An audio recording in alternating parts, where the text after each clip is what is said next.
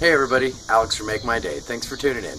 Today we're going to be making a case for jaw harps. My good friend Jamie Bebb has his own YouTube channel dedicated to nothing but jaw harps. There's going to be a link down below.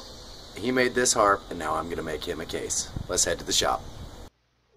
Since the case I'm making is going to be used as a gift by my friend, I decided to use a piece of quarter sawn sycamore because it has an interesting grain structure.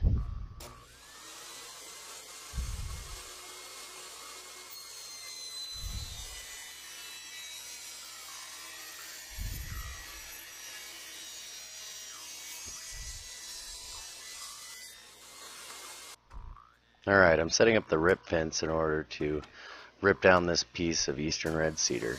I love the smell of this stuff when I'm sawing on it.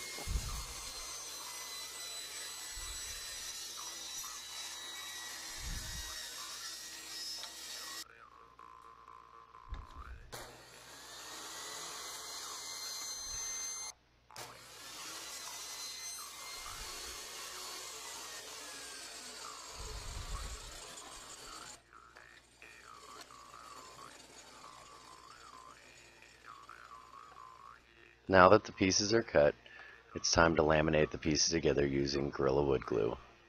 Applying an ample amount, making sure to get it on all the surfaces that are going to be mating, and clamping the pieces together to sit overnight. Not really worried about excess because those will be machined off or sanded down at the end of the project.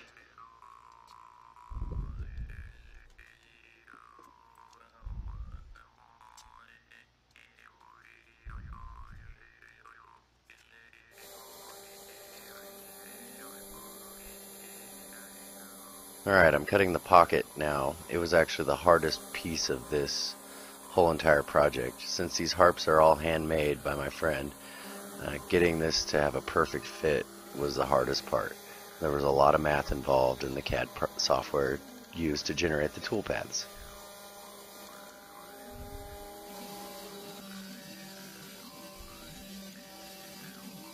Now I'm cutting the pocket to protect the trigger of the harp.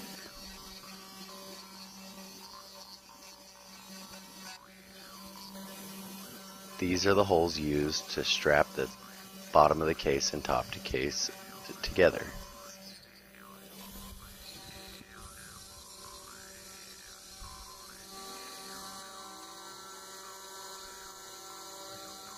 The profile of this harp case was actually drawn by hand by myself, copied on my flatbed scanner, and then traced by my CAD software.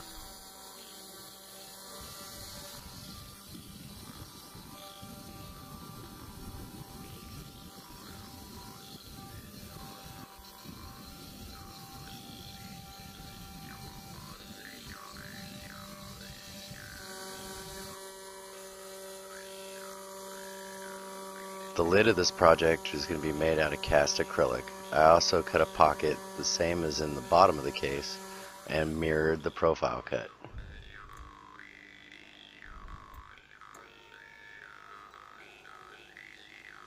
In this step, I am cutting an outline into a piece of cardstock to help me align the top of the case prior to laser engraving it.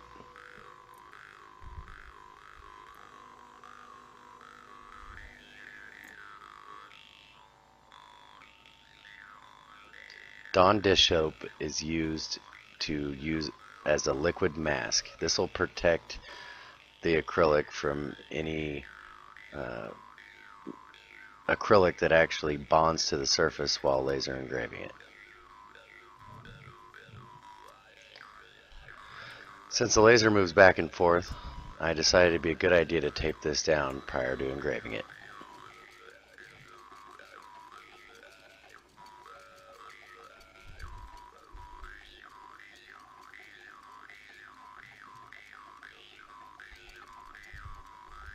I've sped up this footage quite a bit in order to get through this process.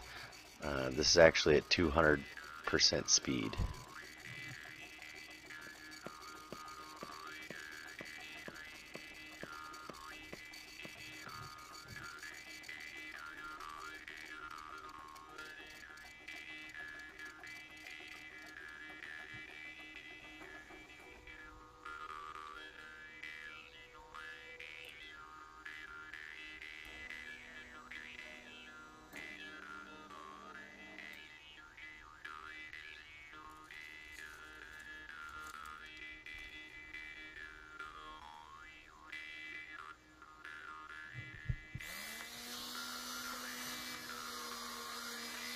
Now that all the fun machine work's done, now comes the task of sanding this to finish.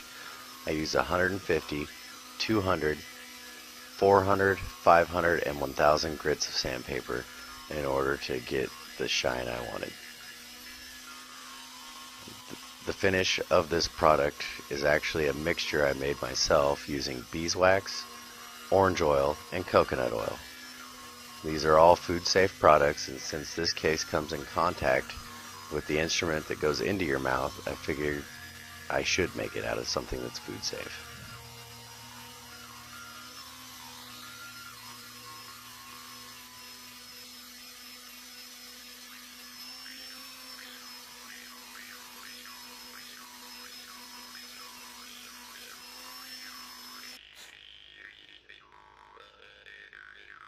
Alright, thank you guys for watching. Just remember, if you liked it, hit like, share, and subscribe. Also, there's a link in the comments to my friend's YouTube channel and possibly his video.